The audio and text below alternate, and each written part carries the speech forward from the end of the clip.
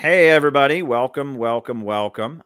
So we are here for a very special stream because a very important documentary that is very good, and I've watched it, and it's very good and full of information, is about to premiere. The link is down below. It's on Peter Coffin's YouTube channel. You can watch this very great documentary called Less Sucks, Overpopulation, Degrowth, and Eugenics. And it's very, very full of information. We have the creator of that film with us here right now, comedian Peter Coffin. And we also have Fox Green, the host of Space Commune Podcast. So welcome, everybody. We're going to have a great discussion here for the next hour and a half before the documentary premieres. And once this stream is over, you can just hop over onto Peter's channel at the link below and watch it. It should be great. And it's going to be awesome. So I guess we'll start out. Peter, do you want to kind of tell people what the documentary is about, why you made it, etc.? Well, yeah. First off, thanks for having me on your channel. Thanks to everybody for coming. I'm really excited for this because back in 2008, I put out a documentary on overpopulation. I had seen a lot of like antinatalism in like the quote unquote left, where a lot of people were very anti-growth in a different way. They didn't really use those words at that time. It was more about like, it's bad to have more kids in a world like this. We're using up the planet's resources. That's still around. But so I made a documentary about it. It was 52 minutes, and it addressed Malthus. It addressed how eugenics is kind of the way that they answer who do you get rid of when you reduce the population. And, you know, it hit well. Like, people liked it. I think it did help because in BreadTube, there was kind of that narrative battling itself at that time. And I was more closely affiliated to that at the time as well. And I was like, it's so weird that people want quote unquote socialism, but they want less people, and they seem to be anti-human when socialism is ultimately at the core a very pro-human, pro-growth ideology, or should be at least. So I made that, and for a couple of years, it seemed like it wasn't a big like narrative, at least in those areas. And then Jason Hickel came along and released this book called Less is More: How Degrowth Will Save the World. And that came out, I think, in 2019, if I remember right. 2020. 2020. Yeah. It was 2020. But when that happened, there were a lot more people who were kind of signing on to this degrowth version of this narrative, because the amount of times that Jason Hickel says it's not about overpopulation, it's about overconsumption. And then after he got people on overconsumption, it's like, it's not about overconsumption, it's about overproduction. But that also, I mean, it ultimately relies on this idea that supply is driven exclusively by demand, which it is not. If you have large scale industry, that's not how it works. But that's what they think. They think that energy demand is why we produce large amounts of energy, and they want to reduce it. They want to reduce our demand on energy. And ultimately, if you follow the logic, why is it that the population grew to 8 billion people? It's not because it grew to 8 billion people. It's because energy production enabled it to. Like, we found new ways to utilize resources and produce lots more energy, and that gives us the ability to live. So if you want to reduce energy production, you want to reduce people's ability to live. Like, it's key. Like, you can't have a society without energy production, and you can't have the society that we live in now without the current level or a higher level of energy production. And that's exactly what they want to do. And a lot of them will say, well, it's not about reducing the population.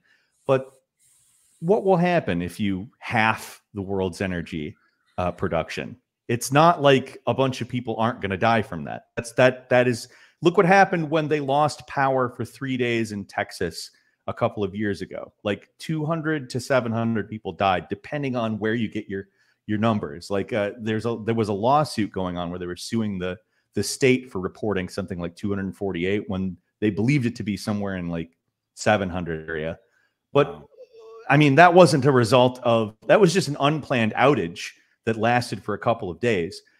What degrowth people are usually advocating for is this transition to 100% renewables, which are intermittent, which unless you have batteries, which are addressed in the documentary as well, it's intermittent power. You get it at certain hours of the day. With solar, you get it when the sun's out. With wind, you get it when the wind is blowing. And depending on the season or the type of weather, you get extreme variances in the amount that is produced. Batteries, they love to act like that's the solution, but it's really not. There's not enough capital in the world to flat out store enough energy. And I'm sure somebody will be like, you don't need to store enough energy for a full year. You need to store some for at least a few months, because to run a city off of a battery, you're going to have to understand that there's needs, like a popular one, or one that Fox and Alex from Space Commune and myself always like to refer to, are the dialysis machines. If the power goes out, you can't run one of those. It's out of that. And then whoever needs it gets sick and dies, like possibly. Well, I'm not saying that it's not possible. Go ahead. Batteries are not only an inferior technology to things like nuclear and even fossil fuels, but some degrowthers will admit this, that they require the amount of rare earth minerals that they require is even more politically fraught on the international scene, as far as like acquiring all these minerals to not only create the solar panels, but the batteries to back them up. The technology just isn't there that we need in order to replace fossil fuels, which is what they're supposedly trying to do, which ultimately I don't think it's even about replacing fossil fuels. It's about lowering our energy consumption altogether. Absolutely. I didn't mean to cut you off there, though. Oh, yeah. Fox, do you want to introduce yourself, by the way? Peter got a chance. So do you want to go and tell us about yourself, Space Commune, etc.? Sure. Yeah. So I'm Fox from Space Commune, and I think it's kismet that we're all here tonight because Peter was just talking about the overpopulation video that they made a few years back when they were more part of the bread tube crowd. And I remember that sticking out in my mind as saying, like, this is the first video that I've ever seen that's challenged this preconceived notion of overpopulation to me, because, growing up, I never questioned this. I think Caleb, you even talked about this on a stream recently, where it's like growing up, you were never, I was never taught to question it. I was taught that overpopulation is just a thing that we need to eventually address. And that was the first time somebody had said, actually, no, overpopulation is not a problem. That's a Malthusian idea that's kind of made up by the ruling class to justify all kinds of things. And so my political journey has involved learning about my local area and this, the son of Warren Buffett, Peter Buffett, who happens to be a big fan, who happens to be a Malthusian, just like his father, Warren Buffett, and is putting a lot of money into degrowth efforts. So I remember when Peter actually had you, Caleb, on the Low Society podcast. That was really one of the first times I'd listened to you talk, Caleb, and you brought up degrowth, and I was like, wow, this is the first time I've heard somebody talk about degrowth in the political sphere. So it's like kismet that now the three of us are together again. And I think we started out earlier this year doing a stream about land back or something like that. But it's great that we've sort of come full circle, and now here we are talking about this issue all together. I think it's perfect. But yeah, a lot of my work with Space Commune deals with the nonprofit industrial complex, Peter Buffett, and now of course degrowth, because that's what's been going on. And all of a sudden it's blown up right now. All of a sudden degrowth is very, very popular. I mean, it's a topic that Peter and I have been talking about, you know, in privately and for a few years now, I feel like, right? I can't even remember. We started it's been like at least 3 years we've been talking about it. Yeah, we've done several streams on it too. And Yes. now it's finally becoming, you know, it's getting picked up, and now there's a few like new bread tubers who are making very popular videos about it. And I think it's very good that the three of us are attacking this. So yeah, the new bread adjacent degrowth influencers are just sort of materializing suddenly. And it's very, like, over the last couple of months, it's really bizarre to me because it's been something that we've sort of watched happen. And as it's happened, it's almost like I feel like it's starting to hit like critical mass. I think that we're going to see a lot of people pushing degrowth in the next short period of time.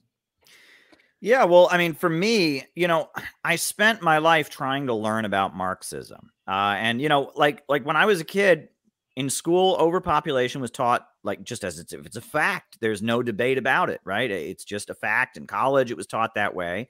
And, you know, when I first got interested in Marxism, I didn't quite understand it, right? I understood that, you know, we want to create some society where whereas there's egalitarianism, people are equal. And that means, you know, eventually you want public control of the means of production. And then Marxists would distinguish between the lower stage of communism, socialism, and the higher stage of communism. And socialism is what they have in Cuba and Venezuela and China and places like that. And then communism is like this ideal. And I never quite understood what communism was about until I remember it was explained to me that the basis of communism is the eradication of scarcity. And then it made sense to me. I always thought like higher stage of communism was like behaviorism. It's like after socialism runs the government for so long, people will just learn to be nice and then we won't need a state or something like that. No, it's about eradicating scarcity. The idea is the need for the state is rooted in scarcity. The need for social hierarchies is rooted in scarcity. And then during the financial crisis of 2008, that's when I really started to get into Marxism, because I was being taught that the financial crisis of 2008 was rooted in overproduction. And so I had to learn all about how the problem with capitalism is that, you know, never before have we had a society where people are hungry because there's too much food, where people are homeless because there are too many houses. And that under our system, the more technology advances, the more abundance that's created, the poorer everyone gets. Right. And I learned about the coal miner's riddle of this. You know, this little boy says to his father, "Why is it so cold in the house?" And he says, "Because we can't afford any coal to heat the stove." And he says, "Why can't we afford any coal?" He says, "Because I lost my job at the coal mine." He says, "And why did you lose your job at the coal mine?" "Because there's too much coal."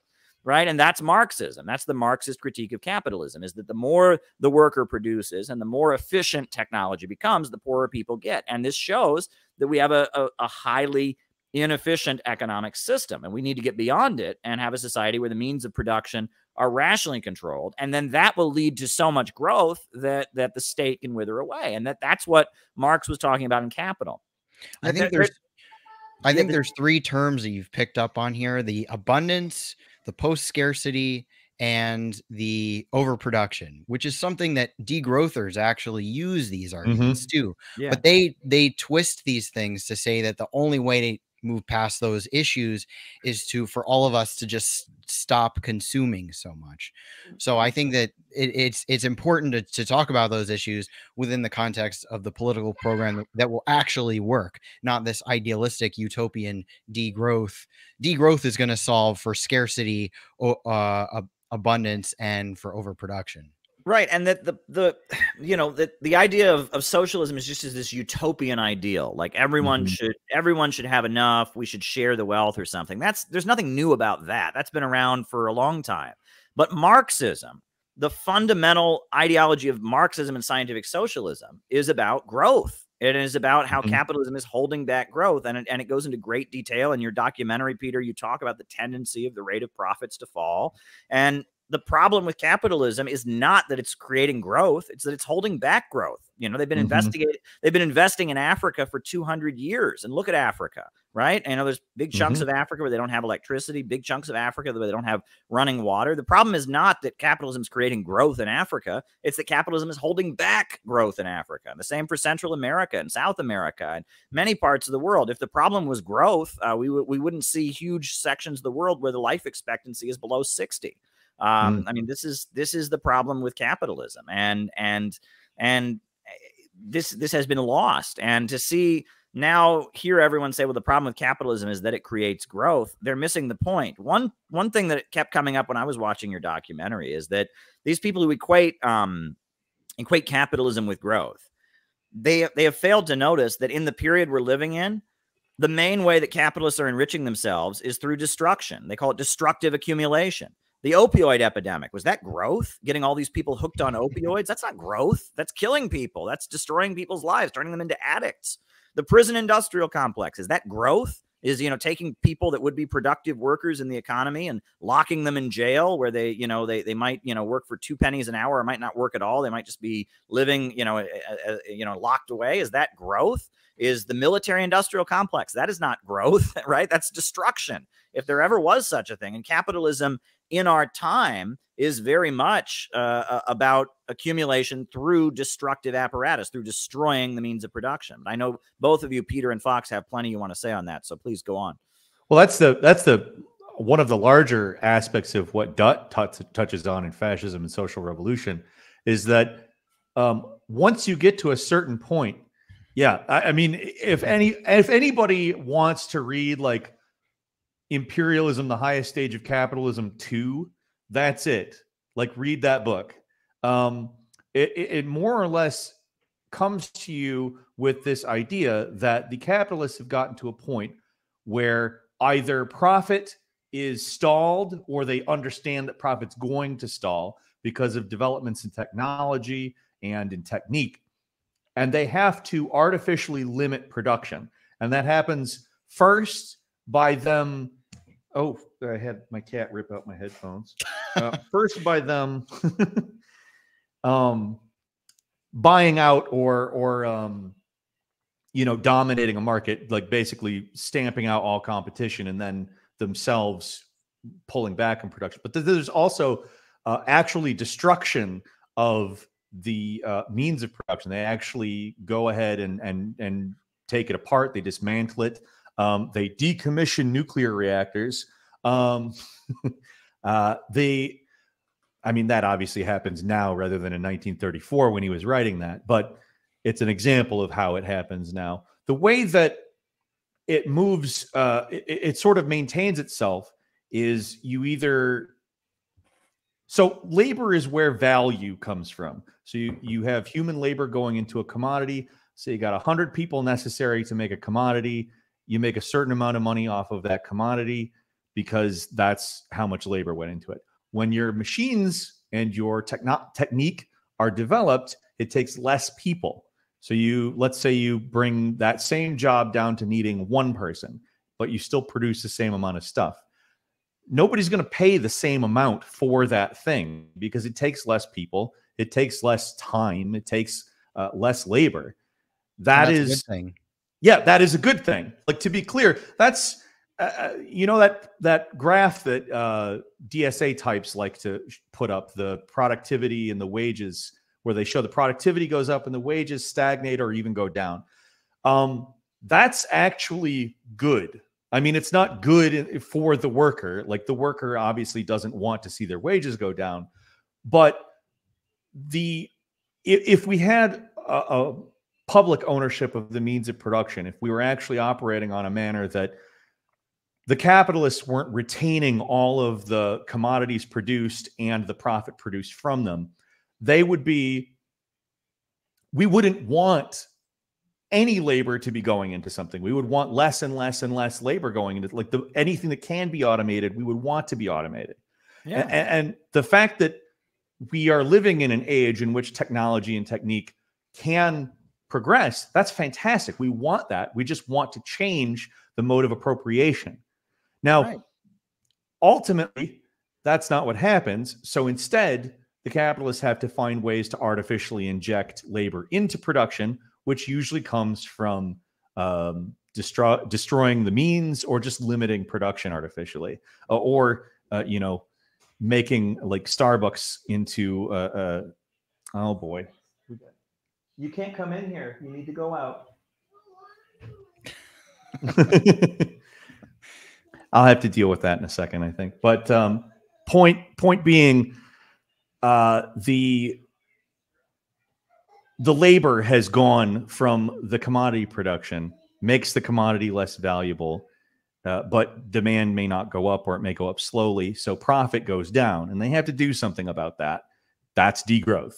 Yeah, self-driving cars, right? In a socialist society, self-driving cars would be a good thing because it would mean there's less work that needs to be done. But under our capitalist mode of production, self-driving cars would lead to mass poverty. And this is the problem. And the problem isn't self-driving cars themselves. The problem is capitalism. And the degrowth argument is like, no, we should just reduce technology. Everyone should be poorer. They don't get it. Go ahead, Fox. Yeah, I mean, I'd like to point out that there's somebody in the comments who is a Jason Hickel fan, he's the top degrowther, right? And he's saying, oh, I could quote all these Jason Hickel things at you and you would love it.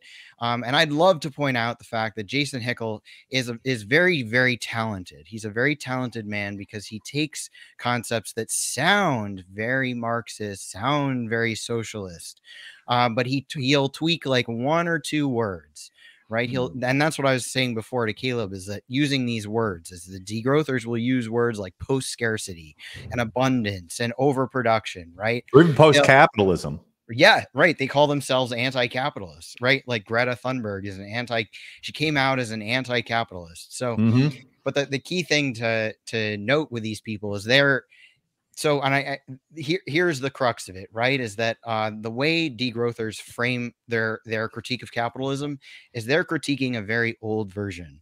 They're stuck in a very archaic version of history where we haven't hit this post-industrial economy yet. We haven't hit the post-World War II world yet. They're still stuck in this world where they're critiquing the industrial capitalists, right?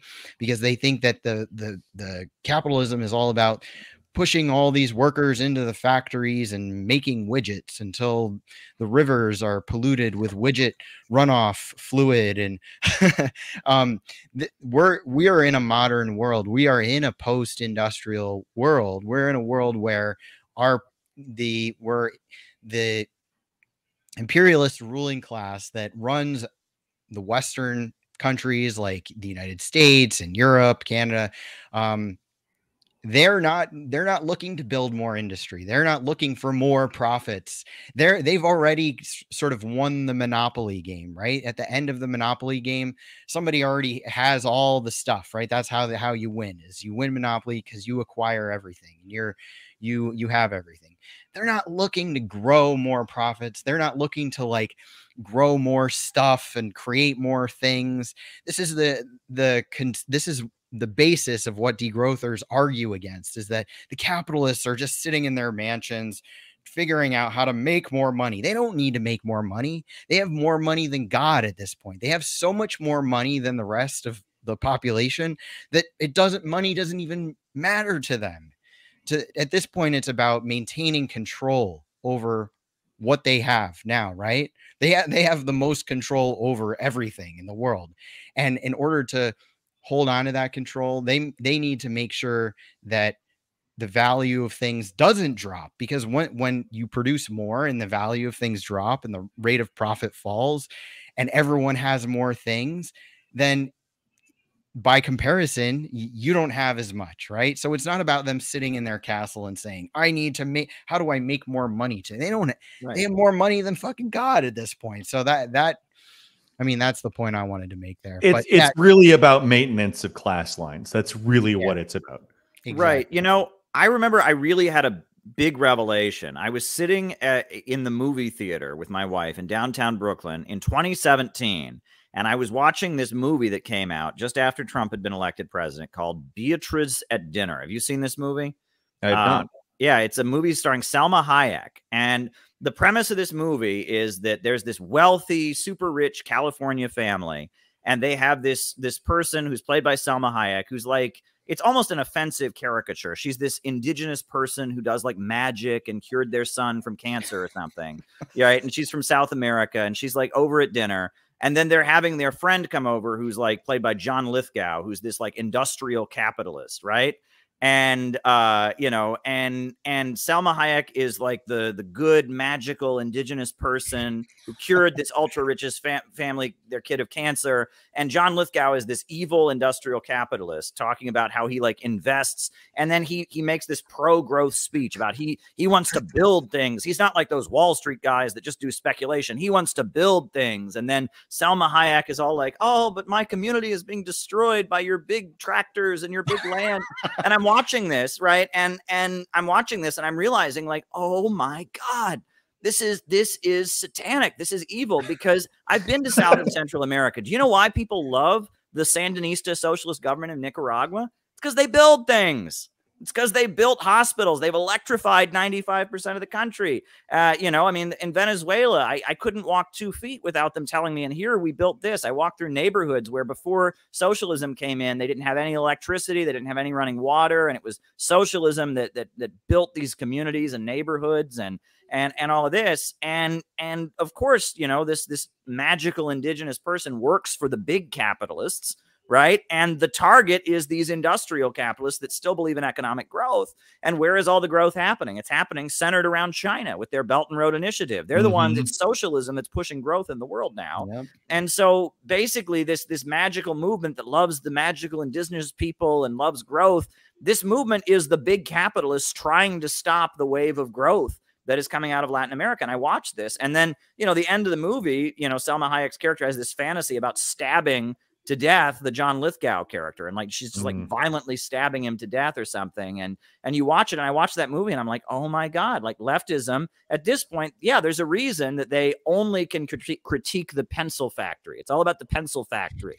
right? And it's all about the pencil factory. That's the only critique they can have. And the second you say finance, the second you say big banks, they go, oh, you can't say that. That's anti-Semitic. You're a fascist. Yeah. That's who they're Happy working Hanukkah, for. By the way, guys. Yeah. Happy Hanukkah to you as well. Same. But yeah, I mean, that's who they're working for. I mean, it is the degrowth stuff is serving the richest of the rich to keep in line the lower levels of capital. I mean, you even see like the movie itself probably was financed by some movie studio that's owned by finance capital. Like if you look at like who owns Facebook, it's the same BlackRock, State Street, Vanguard. Like they own the largest stake. Those three tend to own the largest stake in basically everything. And that has absolutely nothing to do with the Jewish faith at all in any way, shape, or form. Like it doesn't require the involvement of even a single Jew in order to do that. It's just, it's silly, but it's exactly what they do. And it's such a good deflection because that's really what the problem is. Like industrial capitalists, yeah, of course, the boss is the problem at some point. That's not true. It's just they're not the people who are in control. They're not the people directing global production. They're not the people exploiting the resources and the children in Africa.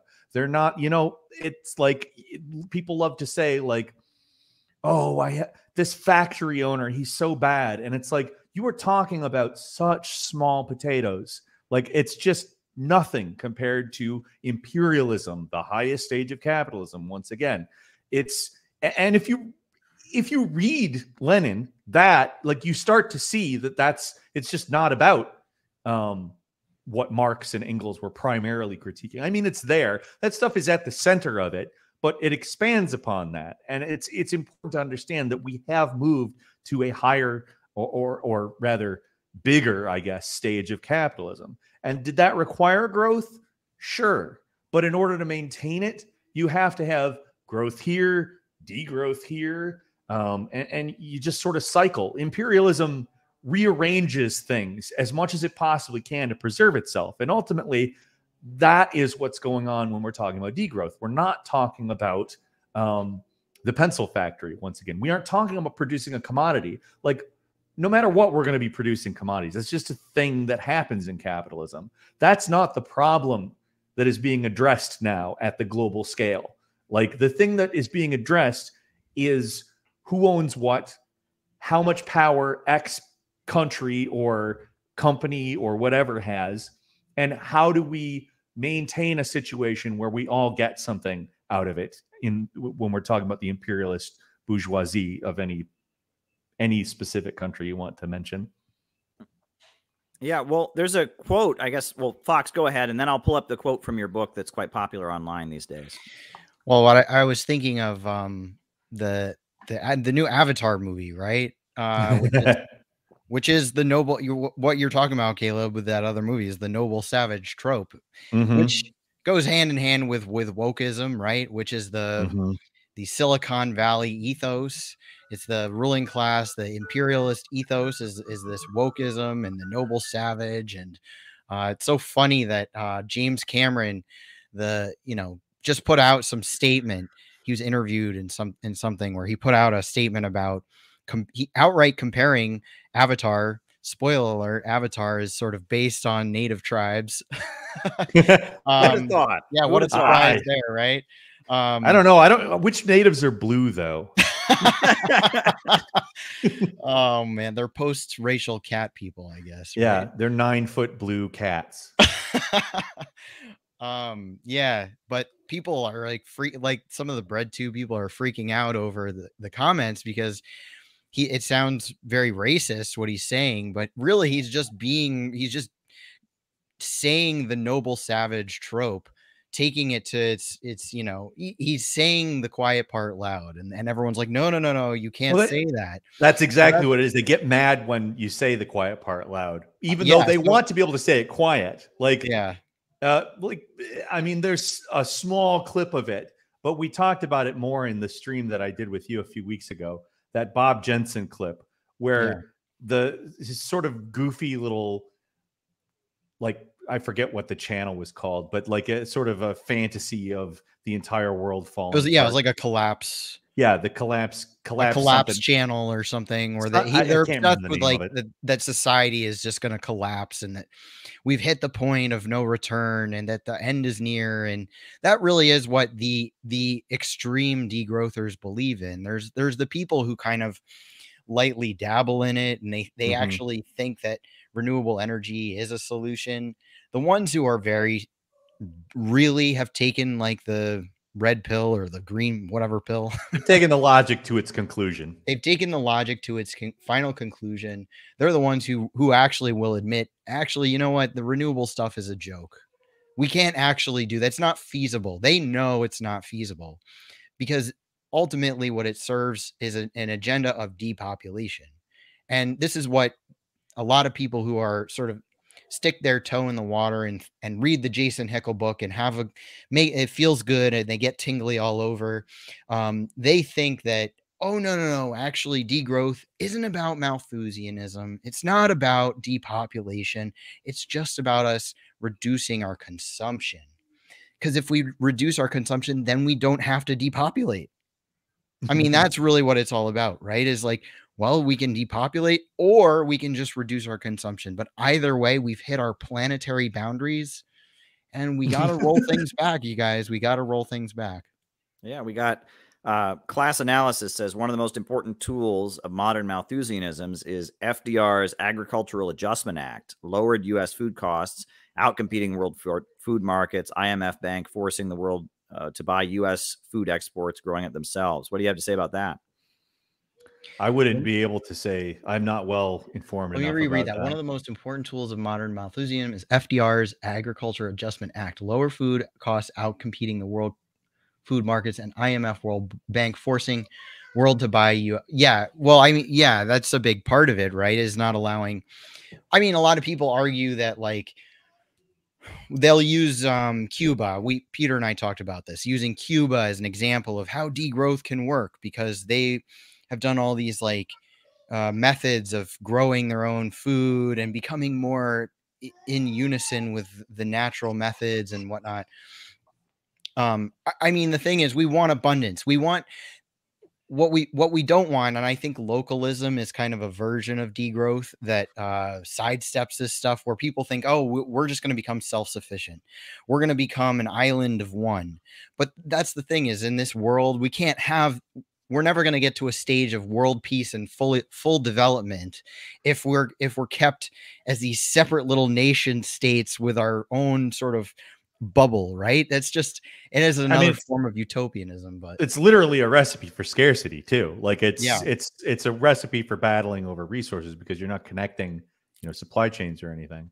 Well, in this book, Black Fire by Nelson Peary, it's his autobiography. Nelson Peary talks about how his family, they were farmers who were African-American in Minnesota.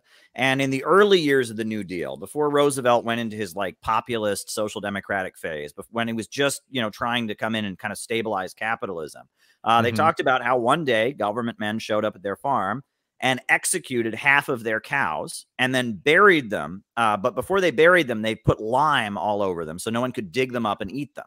And that this was a measure to inflate the price of cattle, because during the Depression, the price of cattle was going down. And so, yeah, Roosevelt, there were a lot of these kind of weird degrowth measures intended to inflate, agricultural costs. And it still goes on today. I know that there's, I think it's in Iowa or Kansas or someplace like that. There is a mountain with caves in it where the government buries cheese. They buy cheese from farmers and they bury it to keep the price of dairy high. Right. And that there are all kinds of mechanisms, especially in agriculture, that the U.S. government uses to make the costs of agriculture remain high, and in order to not have the agricultural sector go out of business. And I understand that that some of the protests in order to keep the food stamps program going are like paid for by Kraft and other companies, because they would lose a lot of money, if food stamps went out of business, if they got rid of food stamps as a government program. So that's certainly something. Yeah, but all the capitalists just want to get rid of the social programs. That's the main. They hate people and they want all people to suffer. They're greedy. Right. So we got someone here who says, why do some Marxists argue that post-scarcity is achievable with our current level of technology? That's simple. It's currently achieved. It's not achievable. It's done. Like, the ruling class has abundance. They have more than we can possibly imagine.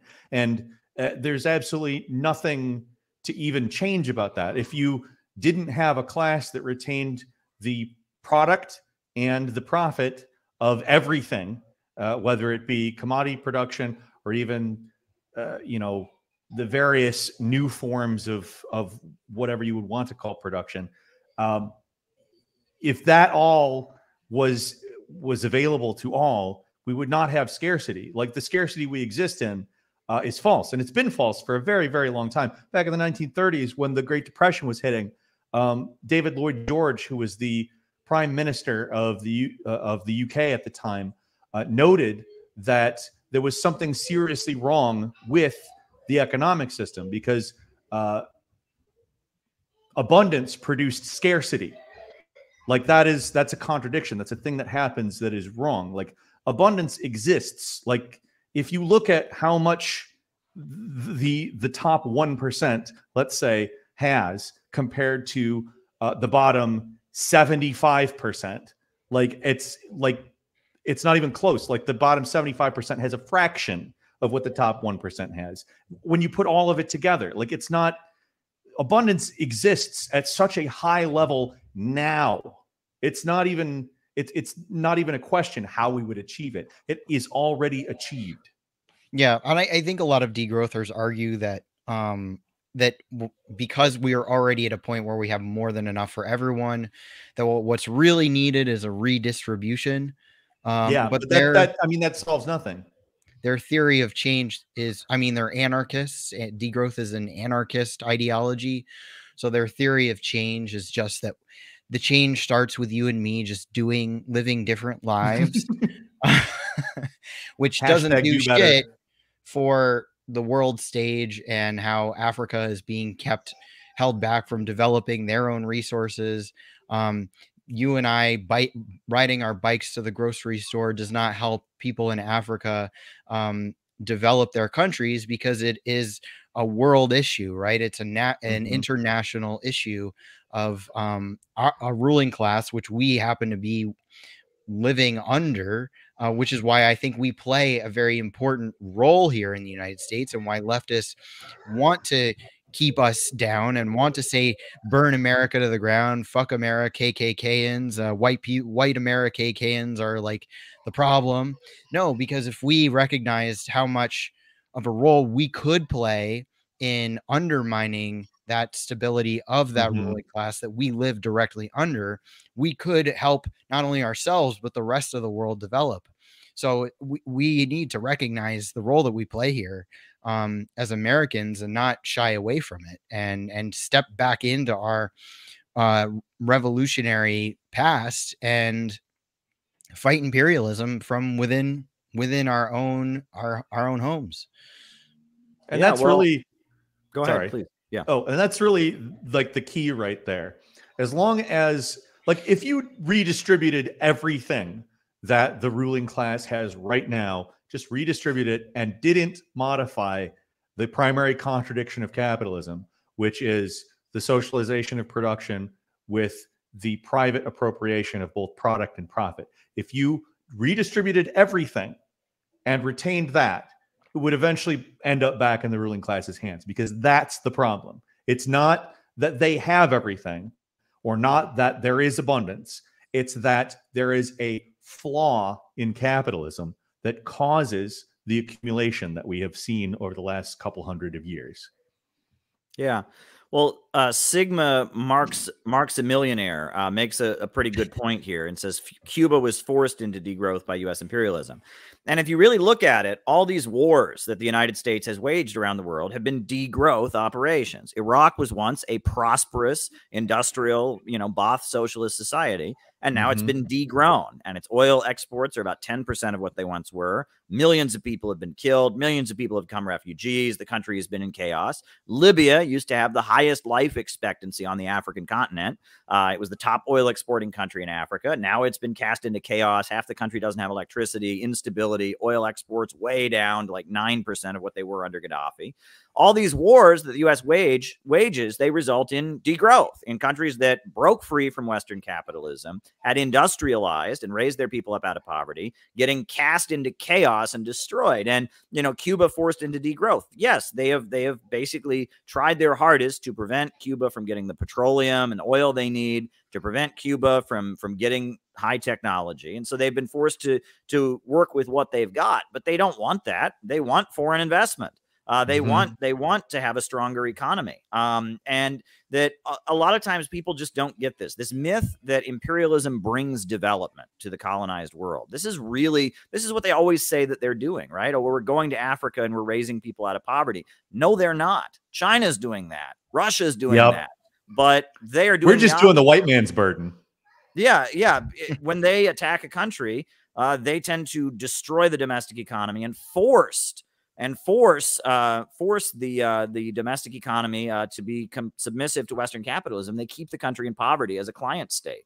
So Chris Morlock just jumped in with a very big super chat. He said, Marx only mentioned the term overconsumption once in Theories of Surplus Value, and he said it applied to elites in a slave mode of production, becoming wildly wasteful, probably referring to Rome. It's being used to confuse people about overproduction. Oh, go ahead. Morlock's referring to the Saito argument that he is very much more well-versed in that stuff than I am. I will not pretend that I have an expertise. He's been slowly making his way through Marx's unpublished notes that Saito based his thing on. He was also the person who screen captured the quote that we were going to put on the screen. Yeah. For people who don't know, Kai Saito, that's his name, right? He's a Japanese Marxist who's very popular. His work is becoming super popular now because he's pushing this idea of a supposed degrowth communism. And so he, just like BreadTube, he's getting promoted by the ruling class as like pushing the actual line of communism or Marxism, which is extremely compatible with what the ruling class wants. It's always funny how if you take something out of context or change a word or do all that, all of a sudden Marx seems to really love all these finance capitalists. It's so strange. And all of his work is based on Marx's unpublished notebooks from the end of his life or something. And it all revolves around this idea of metabolic rift. And it seems like these guys, I mean, I haven't dug too deep into it because it's obviously bullshit. And the truth of the matter is, I don't care what Marx said at the end of his life in some random unpublished notebooks, because if it was talking about degrowth, then he's fucking wrong. I don't care. Yeah, exactly. That's exactly it. Like if that's genuinely what Marx is saying, that's Marx being incorrect. I don't think it is, though. I have a feeling either. it's them taking stuff out of context. But like, I don't care if Marx was wrong about something. Marx can be wrong about something. Like, he was a human being.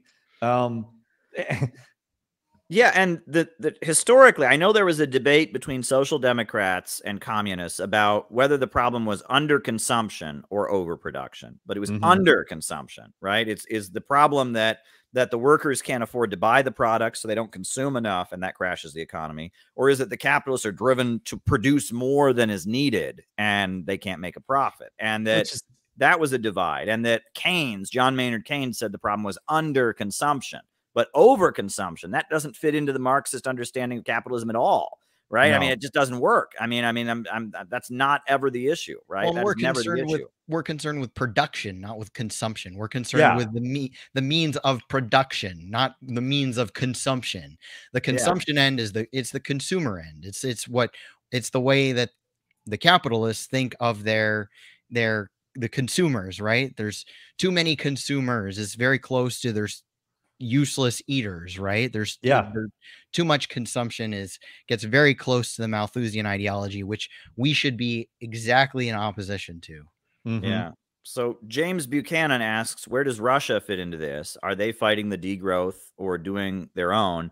Also, you all look nice. Well, they're definitely fighting it. I mean, Russia has rebuilt their agricultural sector in the last few years. They're having the biggest harvests in history. The USA cut off Russia from agricultural exports and all of that in 2014 with huge sanctions. And so Putin has been enabling Russians to start their own farms. They subsidize the building of farms, and Russia's agricultural output is expanding. And so now part of this Ukraine crisis has been them trying to prevent Russia from exporting grain, exporting fertilizer, which Russia is a major producer of, in order to shut down all the agricultural, products in the world and all the agricultural entities in the world that have partnered with Russia to start growing their own food. And that agriculture is a big part of that. Agribusiness is a big part of U.S. imperialism. Right. And, Mexico was growing their own food for thousands of years until NAFTA showed up. And now Mexico has to import its food from the United States. And same for Haiti. Haitians have been growing their own food for centuries. And then NAFTA showed up, and now the Haitians have to import all their food from the United States, and they're starving. Degrowth and preventing countries from developing their own agriculture is a big part of it. Look what BlackRock did, where they forced Sri Lanka to go organic. And the results. Sri Lanka is big. Yeah. You want to go ahead? There's real degrowth influencers who are tied directly to what happened in Sri Lanka too. So look up Vandana Shiva, who was credited in Jason Hickel's book. She's works closely with the degrowth movement, very much connected to that. And she was one of the major influencers who advised the government of Sri Lanka to do this organic movement, which collapsed their agriculture and their economy. And she's completely responsible for it. And nobody is talking about it, especially in the Western world. Nobody's talking about it. And I'd also say about Russia, they are very anti-degrowth. They're helping the rest of the world develop their nuclear energy capacity. Yeah. Russia and China are helping other countries around the world develop their nuclear energy capacity. And that is a major factor in combating degrowth is nuclear energy. These guys hate nuclear energy because it's so cheap and abundant and clean and safe. It's really an amazing source of energy that would create a higher standard of living for millions and billions of people. And it stands in direct opposition to what they're trying to do, which is use less energy. It would allow us to use tons and tons of energy. And that's degrowthers hate nuclear. That's really, and that's in my opinion, probably the most telling aspect of what they're doing. Like if they really just wanted to quote unquote save the world with quote unquote clean energy, nuclear is the obvious choice. It's not even like it is compatible with our grid the way it is now. It would supply energy in a baseload fashion that people need to consistently have energy. And like, there's nothing besides building nuclear plants that needs to be done. They take up significantly less room than then solar, then wind. Like it was once called the energy that was too cheap to meter. It was so cheap and abundant that it was too cheap to meter. Now look at our electricity bills now, you know? That sounds a lot like a falling rate of profit issue, doesn't it? Yeah. Technology develops and they can't make as much money, so they have to degrow industry and keep us on lower forms of energy production. That's exactly what Dutt lays out, except for modernized for this energy problem. Yeah. Yeah, absolutely. And that when capitalism enters a long-term crisis of overproduction, the capitalists try to invent all kinds of mechanisms for artificially degrowing to try and keep the economy churning along. When ultimately what we need is a rationally planned economy so that growth is no longer held back by the irrationality of the market, right? There shouldn't be poverty because of abundance. And it's capitalism that creates that. And abundance isn't the issue. Right. And it's not, growth is not the issue. Overconsumption is not a Marxist thing at all. Right. The problem is that under capitalism, abundance creates poverty, and we need a society where abundance is shared by all, and wealth, expands, for everybody. I mean, that's the idea. And this idea that people in the developing world are against industrialization. I mean, that's the noble savages, the Voltaire thing. I will say this, right, that, at the time that Marx was coming along, you had a new layer of wealthy people from capitalism. You had capitalists, basically. You had a capitalist class that had emerged. And, Marx was somebody who understood the objective laws of history and was talking about socialism as an alternative to capitalism, as a way to get rid of poverty, et cetera. But he was competing with a lot of other people that talked about socialism also. Proudhon, Ferdinand Lassalle, there were many of these people, right? I believe, Blanqui and others. And that a lot of other entities were also, a lot of these people that Marx was competing with, they were not really people that wanted to build some kind of workers' movement. They just kind of wanted to entertain the rich people, right? They would go to a group of rich people and they'd say, yeah, you're concerned about poverty, so am I. Well, here's my beautiful utopian scheme of how I would build this ideal society. Now give me some money so I can start a nonprofit or an organization to promote this. And that was you had a lot of these like flim-flam men who went around to rich people, and said, give money to my utopian scheme for building a perfect world. And Marx is coming along. Yeah. And Marx is coming along and saying, well, actually, no, it'll be a struggle of the working class. We need to build a working class movement to rise up and seize the means of production. But what's interesting is not only did you have these various utopian socialist flim-flam men going around during those times, you also had the occult, Aleister Crowley, and a lot of these kind of people were going around.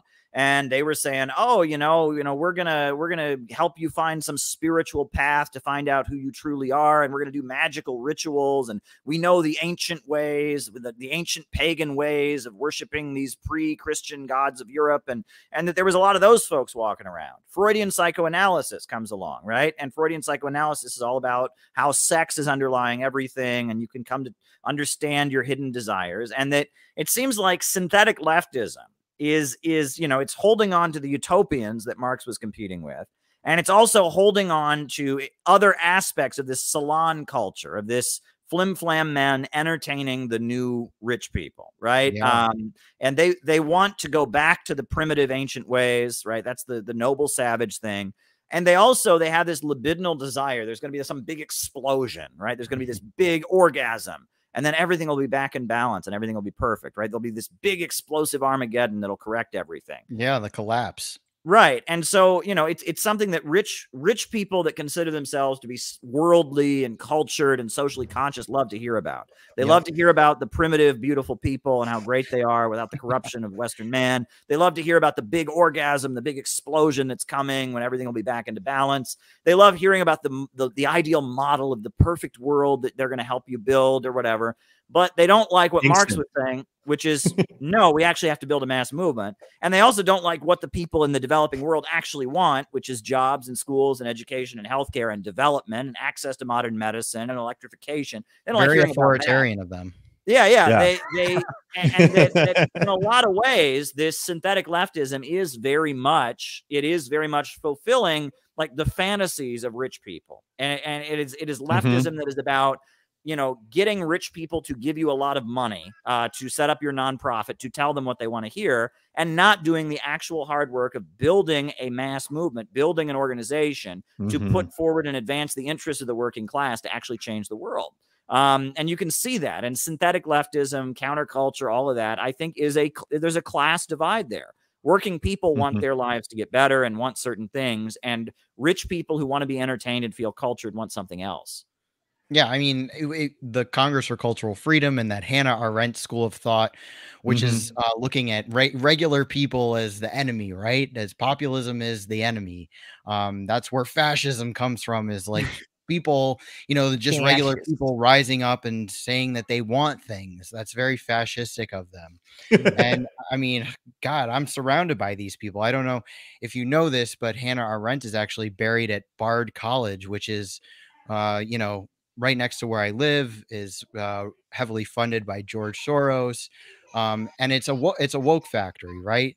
It's all these kids coming out of this school and studying, the inner city people and how we can give everyone a bike and defund the police and, bike to the farmer's market, and then everything will be good again. But it is very like an anti-populist, worshiping, saying what you have to say in order to get the funding, right? I live in the land of the woke billionaires here. I mean, Peter Buffett running his degrowth experiment right here in my home city of Kingston, New York, in the Hudson Valley, which also happens to be a hotbed of environmentalism, right? Environmentalism has deep roots here. And it always seems to come in conjunction with very old money that wants to sort of just keep the estate, right? And protect the land and preserve the land. And so the ideology of like land back and preserving the land and letting, the noble savage sort of stuff come through. And, you can see how all of this goes hand in hand, right? The leftism, the woke ideology, and anti-populism, right? Anti-populism. Yeah. Chris Morlock says any pathology of Marxism is enfranchised, a brilliant strategy. You can twist Marxism into some form of class maintenance, you get the nod. And I think absolutely, that is the nail on the head. Exactly. And now, I almost think. Now we have like right wingers who hate it, who hate leftism, and they call it Marxism, and they hate communism. And I want to say, yeah, you're right. I mean, I call myself a communist, but I don't say it out loud anymore because the people who call themselves communists are all they're more anti-communist than communists.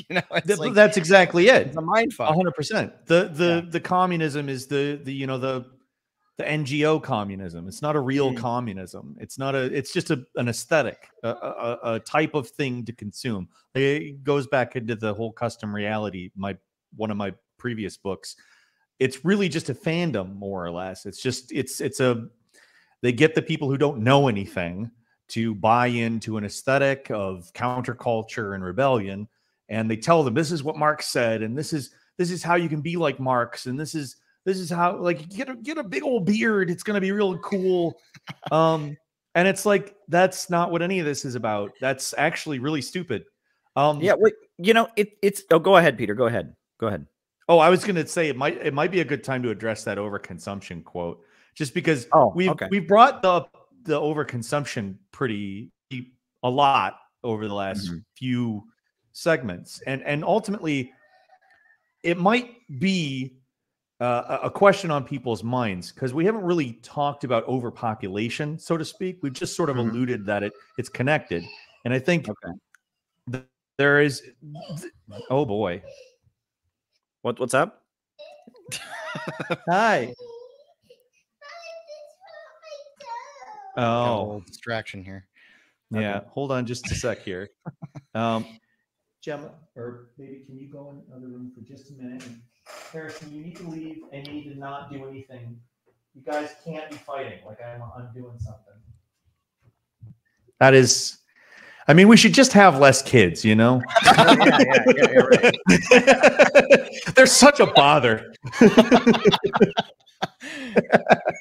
No, but okay. So This is the connection between. I'm obviously kidding. I love my kids, and I think we should have more kids actually.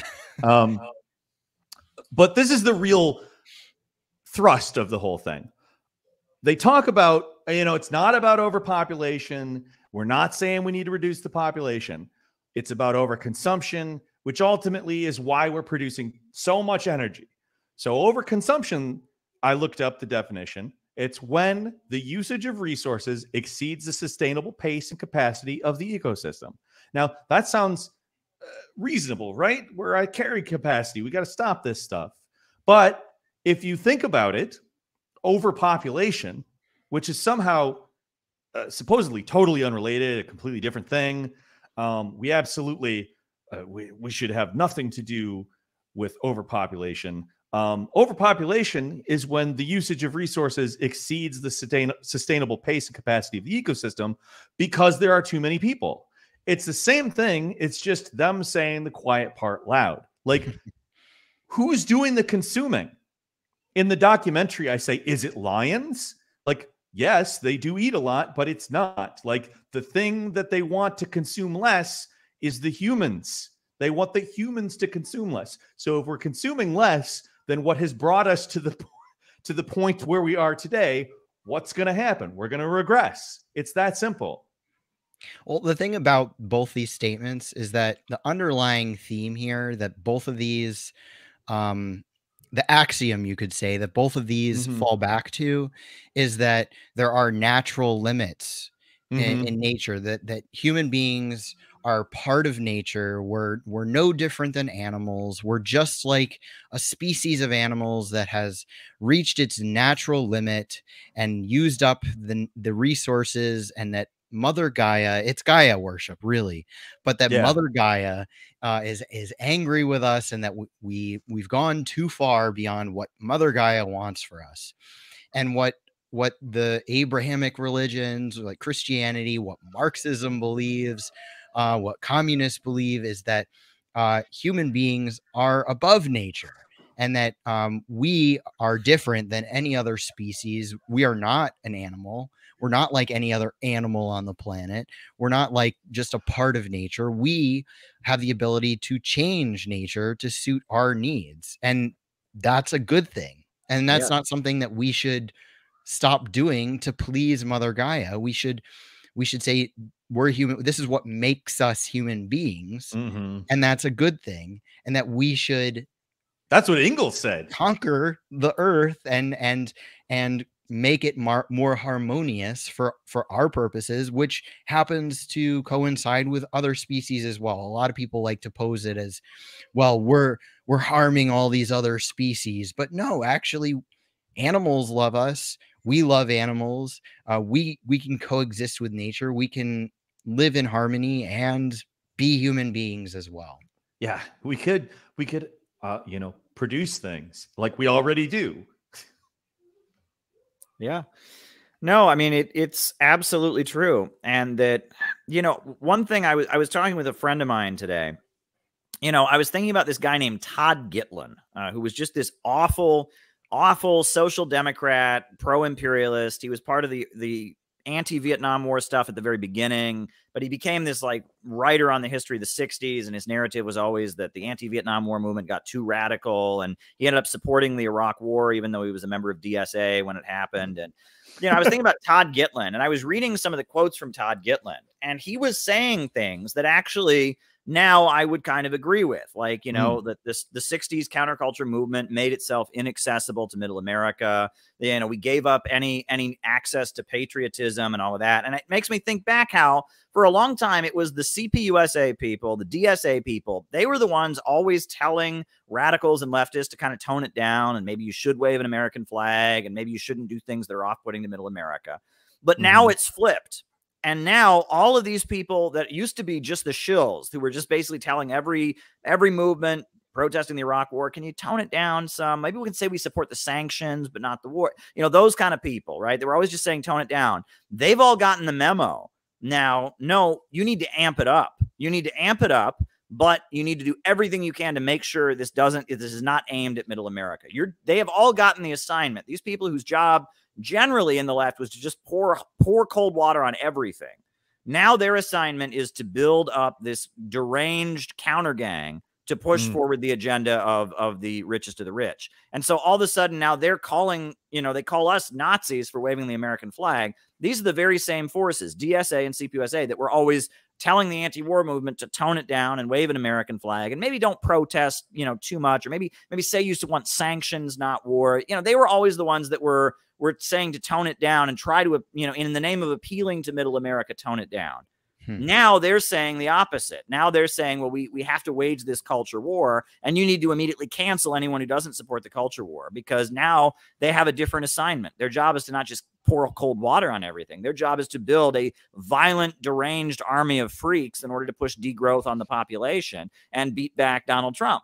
And it's really interesting to see that, right? And I was in the Workers' World Party, and we were always the ones that were saying we don't want American flags. We're saying let's talk about trans people. Let's, offer support to the Iraqi government against the U.S. imperialists. We were always the radicals in comparison to them, and they've usurped a lot of the issues that we would always bring up, like trans issues and anti-imperialism. But they've used it because they're now trying to build this counter gang. And the thing is, there was no danger of reaching middle America in the 90s. There was no danger of that. Middle America was never going to become Marxist. Now, middle America could become genuine Marxists if there was actually a revolutionary appeal made. A populist appeal would work now.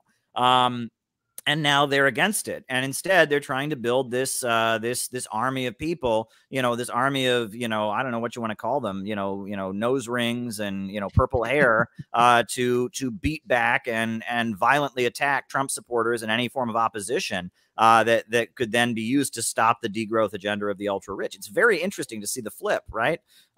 It's fascinating to me. I was reading about that. So what do you think about that? I'm excited for the next flip when they go to degrowth Trump. And he's like, you have no idea how close to the carrying capacity we have gotten. It is so crazy. We have to bring down the population. Rob Jensen says we've got to bring it down to 1 to 2 billion. We need to bring it down to 100 million at the tops. Well, and the wild thing is, I was looking at if you look at material from actual Nazis, they believe in degrowth, like actual, not conservatives, right? Not Trump or like Hitler. Actual Nazis. They believe in Mein degrowth.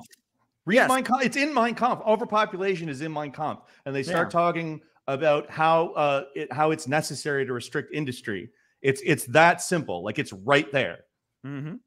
Yeah, these culture war issues, you can't, it's so hard, right? And I think about that too, how like these issues of like, people's rights, right? Used to be sort of a left wing, but now they've blown up and they've become like a cudgel to use against people. And we should be against anti-wokeness. And of course you're already starting to see how popular anti-wokeness is getting. You see the rise of people like Elon Musk and sort of a more right-wing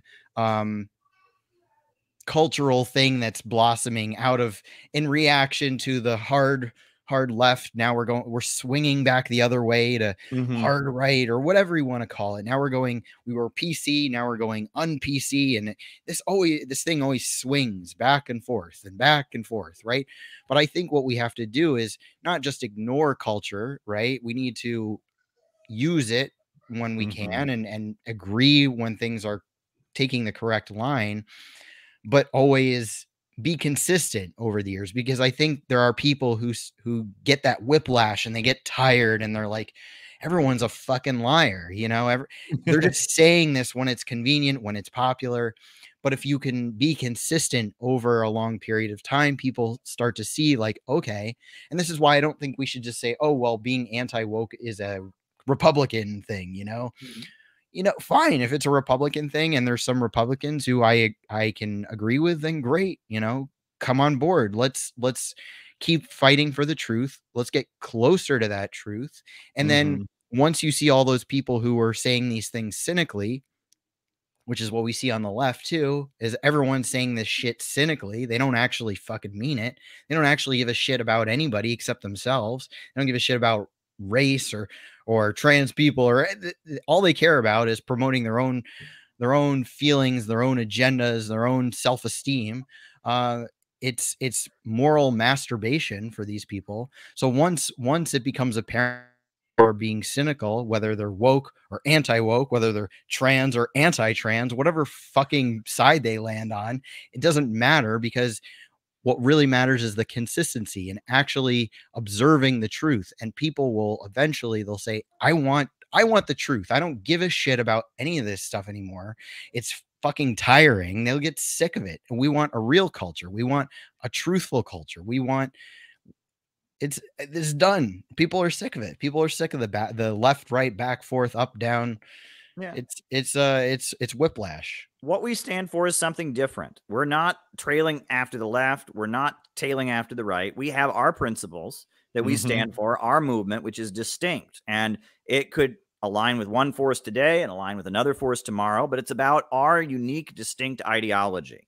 And that is one thing that I am adamant about, right? I am not interested in tailing after. And this memo that's been sent out, the Democrats are always better, right? That's not always true, right? No. Maybe during the Cold War, they were the faction that wanted to negotiate more with the Soviets, but you know, that's not that shouldn't be the permanent tactical orientation. And you know, there may come a time where anti-wokeness is the main danger. I think wokeness right now is the main danger. That could easily change. You know, DeSantis is not a good guy, and a lot of the people that are putting out anti-woke messages now are not good. You know, I'm forced to think of there's one of the versions. There's many Hollywood movies based on I Am Legend, the novel about the vampires. You know? But one of them was made in like the early 70s, starring Charlton Heston. It's called The Omega Man. Have you ever seen it? Yes, and I have seen it. Yeah, and in that version, the vampires, they're not like zombies. They can only come out at night, but they're like a religious group that worships like a prophet named Matthias, and they don't believe in technology and science. And they're trying to prevent, after the nuclear war, civilization from reemerging, because anyone who builds anything, they like go and attack it, right? And they're clearly supposed to be the new left, right? And Charlton Heston is supposed to be like middle America, like average middle American who doesn't like the new left. But his critique of the new left is not that they're socialists and communists. His critique of the new left is that they're against historical progress. And that's the point of that version of I Am Legend, if you watch it. It's a pretty well-made film, and it's pretty right-wing. It's like a pro-Nixon film, right? And I would even argue that you know, the way it ends, I won't give away the ending, is kind of racist. It's kind of a racist message, the way it ends. But it's a retelling of the I Am Legend story that shows it's like the lower-level military-industrial complex capitalists that were aligned with Nixon and how they perceived the new left as being against historical progress. It's kind of interesting to look at it in that context. Well, it's interesting. I mean, the Congress for Cultural Freedom, right? And then this idea of cultural Marxism that came out of that, which has almost a kernel of truth to it, right? Because it was a cultural initiative to push a type of Marxism. And so there is like a kernel of, and that was a very sort of right-wing conspiracy theory, which itself is not true, and itself is very bigoted and racist and not good. But that doesn't mean that we should give up trying to talk about the Congress for Cultural Freedom, which was a real thing. Well, it's just like the anti-Semitism thing. Like, finance capital is the problem. It's not Jews. But every single time you bring up George Soros, the thing that they talk about is that he's Jewish. And they are the ones that are actually, you know, doing the anti-Semitism here, because you bring up a finance capitalist because they're a finance capitalist, and they're like, but he's a Jew. And it's like, they're a reflection of each other. The left and the right, they're a reflection of each other. They're both arguing the same thing. They just see themselves in the mirror and they get spooked.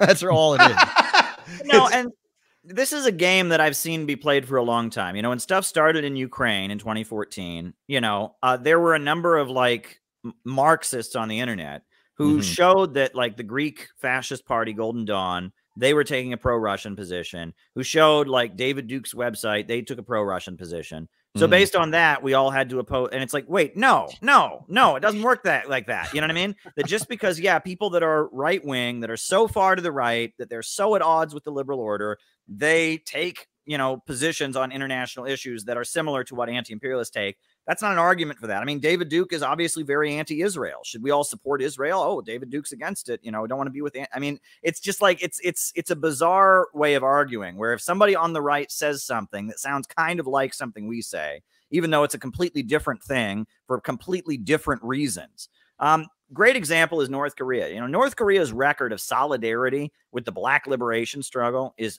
massive. You know, they supported the Black Panthers, they funded the Black Panthers, they have stood with Palestine, they have provided support. There's a lot of Black Africans who live in North Korea, a lot of Arabs and stuff. But there's this book that that the American establishment has promoted called The Cleanest Race. And it tries to argue that somehow they're Korean supremacists. They believe North Koreans. And so there's Nazis who like North Korea on the basis of that. They're like, oh, look, North Korea is racially pure or something. Well, it's not. North Korea is, I mean, they stand in solidarity with all oppressed people around the world. They don't think Koreans are the master race or anything like that. They support Koreans who have been an oppressed people, occupied by Japan and then attacked by the United States, but they're not pushing any notion of the master race. But because that notion has been put out there in the American establishment, you'll get people in the far right, like hardcore neo-Nazis, are like, I love North Korea because they're racist or something. And it's like, does that mean that we should then not stand with North Korea against U.S. imperialism because there's somebody who doesn't understand what's going on there and has been confused about that? Like, this is the kind of like confusion that we see around issues like this all the time, where, yeah, a lot of times people that are at odds with the liberal order, because they're at odds with the liberal order, will start to, you know, take good positions. They oppose tech censorship or whatever. But, you know, that doesn't mean that we shouldn't take these positions just because they do for very different reasons. Well, there's a very good example of that is how the left is treating Elon Musk. Yeah. Elon Musk both has said things like tech censorship is bad. Arguably, you could say that he doesn't actually believe it because he's been doing some things that contradict that. Yeah. But the fact that he's saying it, it's true. Like, that is absolutely a true thing. Like, we should be taking advantage of the fact that this huge name is saying the same thing that we should be saying. We don't necessarily have to agree with him or not criticize him. Like I said, like, he's doing some things that contradict that, very obviously so. Sure. But like another example of what Elon Musk has been saying, he has been talking about how it is wrong to dox people in real time because there's that Elon Musk jet account and he banned that account. I saw somebody saying like, well, if anybody knew my location in real time, they would come up and give me a high five. Like a leftist said that. And it's like, that is absolutely the stupidest possible thing. Like, yes, I don't really give a shit about Elon Musk's personal safety. That's 100% not my priority. But just saying the opposite of what he says because he's Elon Musk and you don't like him, you should not say anything, even like jokingly. I think that honestly supports the idea of doxing people's location in real time. That is insane. The fact that you're putting that forward and getting like 600 retweets and several thousand likes. That's insane. Well, right. And it's like, I mean, this notion that like, if someone's politically wrong, you can debank them, right? And they can't bank anymore. How do you think that's a good thing for the capitalists to be able to debank? Exactly. People? Right. I mean, like, do we? Yeah.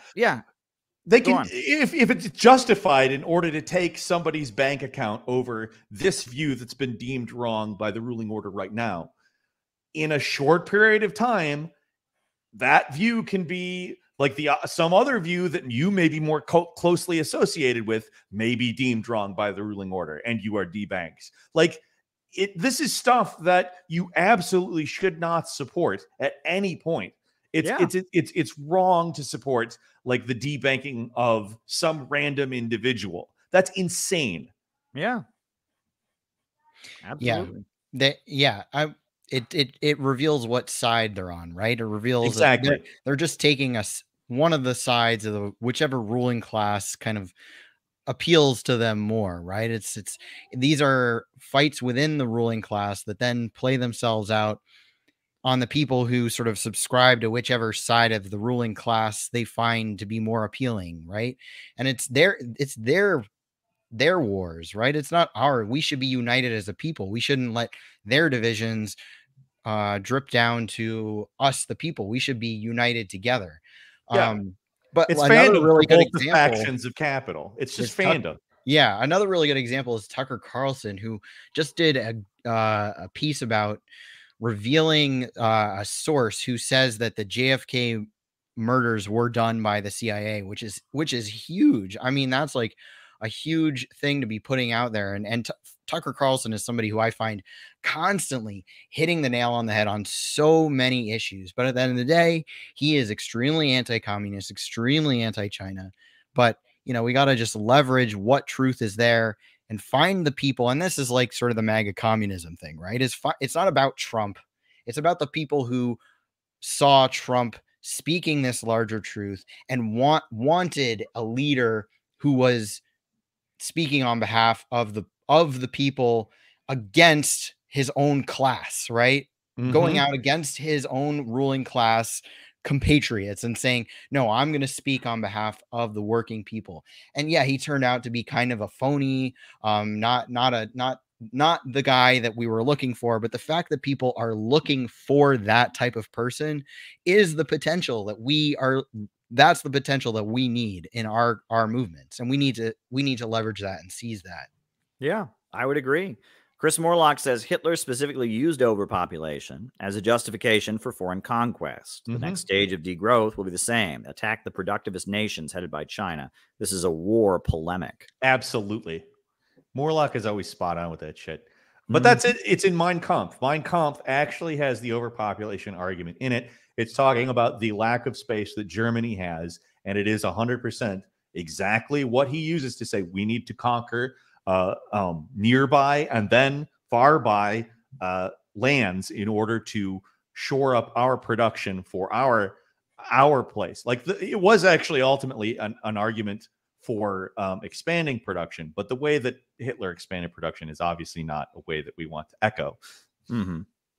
Well, and in a lot of ways they didn't. I mean, there was, the ultimately slave labor class, that was a big thing. And that, I mean, I quote in a piece I'm working on now, I quote people talking about how the Nazi economic boom of the first couple years of the Reich was based on degrowth. It was based on reducing a huge section of the population to slave laborers, and then on top of that, restarting military production, et cetera. It was very much a degrowth boom. And that's why it was temporary. It was only temporary. And then by 1939, their economy was going to collapse again if they didn't go to war. So, that was, and we all know how that turned out. They also liked renewable energy, like windmills. They were big on it. Yeah. Yeah, indeed. Well, I'm excited for this premiere. I mean, it's coming up. It's going to premiere in less than 9 minutes there. Yeah. Coming up. I'll drop the link to where it's going to premiere. I've watched it already, and it's great from beginning to end. So many great points are made. I want to encourage everyone to hit the like button, hit the subscribe button, and hit the notifications bell. I am probably going to be on later tonight, like late tonight, but I'm dropping the link in the chat right now for the premiere that's about to start. Be sure to watch this documentary, because we need people to understand this, because there's so much interest in Marxism now, and yet people are getting this dangerous distortion of it that serves the ultimate rich. Now we have one from Olympia. She asked, how should we fight degrowth locally? I'd like to say beat up a hippie. I'm just kidding. Say that. All right, go eat a hamburger. Right. Don't drive your car to the grocery store. Yeah, right. Don't ride your bike. No, I think the biggest thing that you can do is talk to people around you about how Russia and China are not our enemies. Absolutely. Right? Because that's what all this connects back to. Degrowth is an agenda to attack Russia and China, and ultimately stopping the world from transitioning away from the capitalist mode of production. And so the biggest thing we can do in the United States is say Russia and China are not our enemy, right? We want the US to join Russia and China in developing the world. Join the Belt and Road Initiative, create railroads, create jobs, create more connection, peace through development, right? Peace through development. Absolutely. That's exactly it too. Morlock alluded to that in that last super chat too. It's a war polemic. That's what this is. I mean, it was back in 1934 when Arpam Dot was writing Fascism, Social Revolution, and it is right now. It's just we've got different words. We've got the word degrowth, and we've got people who are claiming that it's not about X, Y, and Z. It's about A, B, and C. But A, B, and C turn out to also be letters. So it's we see through this kind of stuff. And a Marxist who is concerned with moving to a higher stage of production, or even just somebody who knows nothing about Marx and wants to see us develop further and grow into an abundant lifestyle, that is what we need to be caring about. It is about debunking this kind of crap. It is about saying, like, these other countries, Russia, China, they're not our enemies. It is ultimately about connection. It is about working together. It is about development. And stopping local environmentalists from shutting down energy nuclear plants, nuclear plants, and even fossil fuel plants, because this is what they do now, is they're just shutting down all these plants. They're not letting any new plants get developed. If you want to, on a local level, get involved politically, check out what the environmentalists are doing locally, because they're probably trying to prevent new energy plants from being developed. Yes. And nuclear plants from being shut down. Mm-hmm. Absolutely.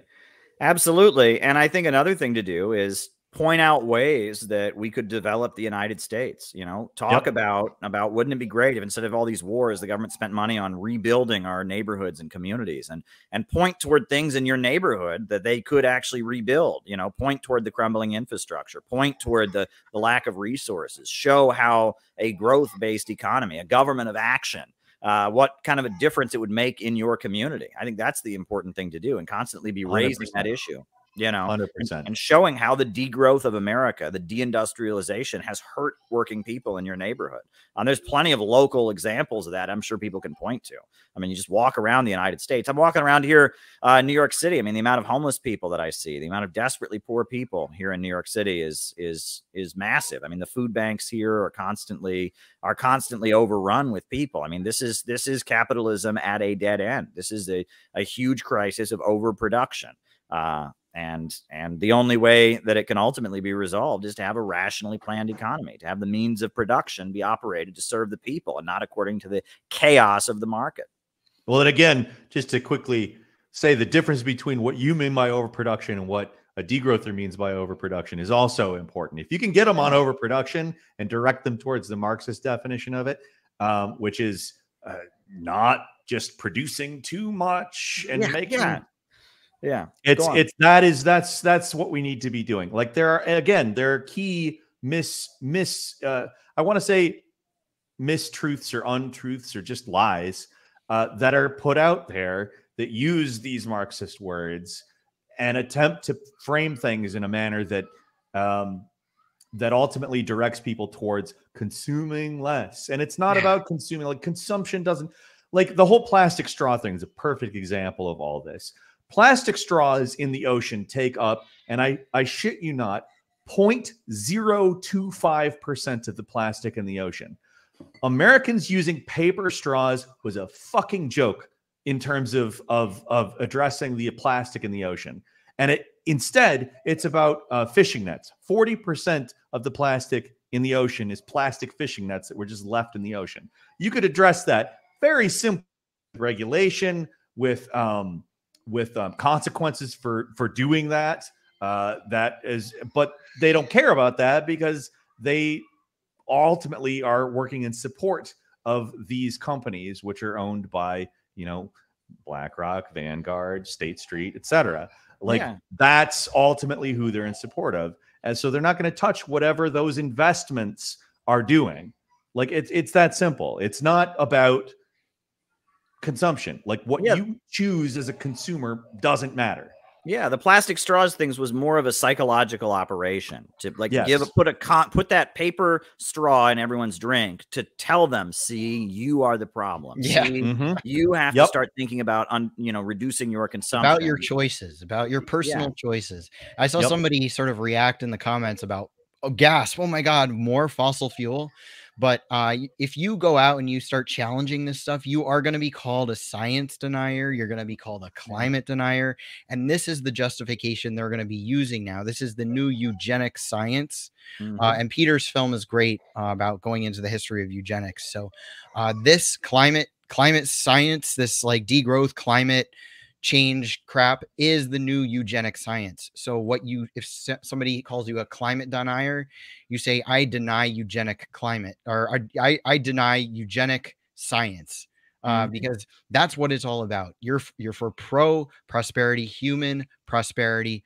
Aren't you too? You know, you gotta come at it with like, we got to do this for humanity. Because they're going to call you a denier, and they are. It's a reference to like the Holocaust denial, and they're going to try to make you feel like a bigot, and you don't care about science. Oh, you know what? I care about science so much. I think we should build more nuclear energy. Yep. Science says nuclear. That's right. Indeed. Indeed. All right. Well, it looks like the documentary is about to premiere. Do we want to wrap this up and tell people to just go? I've been dropping the link in the chat over and over and over again. It's appreciated too. And I'm excited for everybody to see it. This was culmination of years of work. I've done tons of work on this. It took me most of this year to edit, and I'm really excited for people to see it. And I'm sure that it will cause a bunch of random people to make videos about how bad I am. Awesome. That's how you know you've done it right. Yeah. You've done well. Let's go. All right.